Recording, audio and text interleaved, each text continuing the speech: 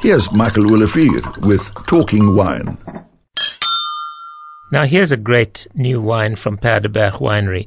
They've just released a stunning range called the Dryland collection. Dryland because the vineyards are not irrigated during the summer, so one hopes for a nice wet winter so that the vines can carry on right through until after harvest.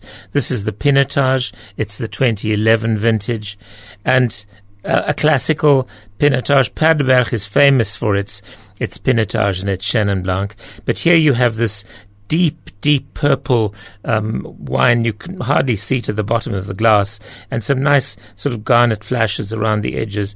Classical Pinotage, lots of cherries, lots of blackberries, plums, and then of course vanilla floating around in the background as well from the oak. The aftertaste is long, it's perfectly balanced, and it's just so elegant. It makes a great glass on its own, but really it's the sort of wine that you want to drink with tomato-based sort of spicy Portuguese dishes, or a real good steak off the braai. This is the Paardeberg, the Dryland Collection, Pinotage 2011.